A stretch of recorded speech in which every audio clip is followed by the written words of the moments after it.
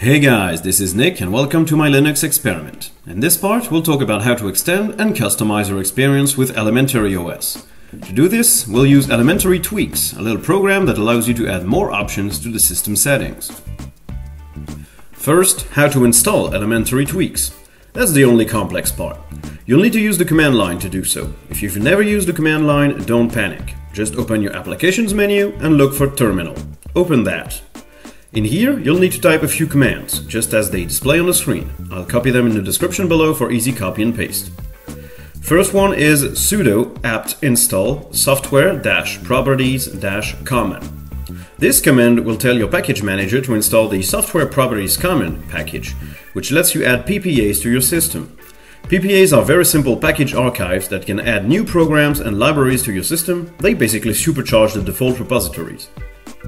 Then press enter. Type in your password because it's a super user command and confirm the install by typing Y for yes, then enter. When it's done, enter these commands. Sudo add-apt-repository ppa philip.scott /elementary-tweaks. This one will add the Elementary Tweaks PPA to your system. Confirm you want to add it by following the instructions in the terminal. Then type sudo apt-update to update your system's package list. Finally, type sudo apt-install elementary-tweaks to install the package. And that's all. Second part, of course, is opening Elementary Tweaks.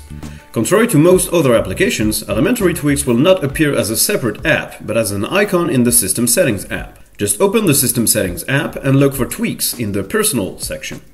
Click on its icon to see a list of categories. In each of these, you'll find some special setting to customize the way Elementary OS behaves. Let's start by the Appearance tab. What can you change? Well, first is the appearance of your system. You'll find here the system theme called GTK Plus theme. GTK is the library that Elementary uses to render its programs. Changing this theme will change the look of all applications. By default, it's set to Elementary, but when you install more themes, they'll end up here. Same with the icons. You can change what the system icons look like here. I personally installed the Elementary Plus icon theme, which adds tons more Elementary style icons for other apps that the standard Elementary theme doesn't cover. Changing your mouse pointer is also possible. Finally, you can tell the system to prefer the dark variant of a theme. If the GTK theme you use has a dark variant, all new app windows will always choose to use the dark theme instead of the lighter one. By default, Elementary apps will use either the light theme or the dark theme depending on how they're configured. You can also play with window controls, choosing between a few layouts for the close, maximize and minimize buttons. Choose one you're familiar with or try out a new one. To conclude these appearance tweaks, you can select to display the GNOME menu in your Windows on the specific GNOME apps that use it. Next is the fonts. Not much to explain here. You can customize the fonts that I use to render the interface, display documents, command lines, or the font that is used in the title bar. You can change the font family, the boldness, and even the size. Next is Animations. This tab will allow you to disable system animations, such as when opening or closing windows, snapping a window to the edge of the screen, minimizing or changing workspaces. If you want to keep them enabled, you can also change the duration displayed in milliseconds to speed them up or slow them down. Miscellaneous and Files.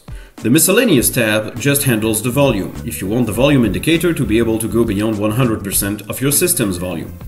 In the Files tab below, you can change the single-click behavior of the file manager to switch to a double-click, just like on Mac OS X and Windows if you prefer that.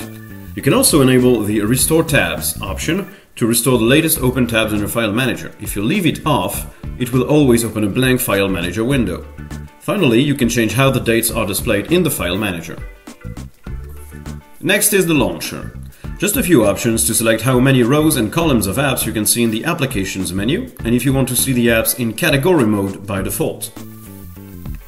Cerber, or Cerber in French, I wouldn't really know how to pronounce it. This is basically a manager of which apps will stay open all the time. That means that when you close it, it will relaunch automatically. By default, it only enables that for the apps that are displaying the interface, such as Plank and Wing Panel, your dock and your top bar. But you can add more apps here if you wish, just using the plus button in the lower part of the window. Next is the Terminal. Here you can customize some terminal options, such as the background color. You can also switch natural copy-paste on or off, which just means that you can use the Ctrl+C, Ctrl+V shortcuts instead of adding the Shift key to these shortcuts. The Follow Last Tab option simply means that the latest open tab will be the default one when you reopen Terminal.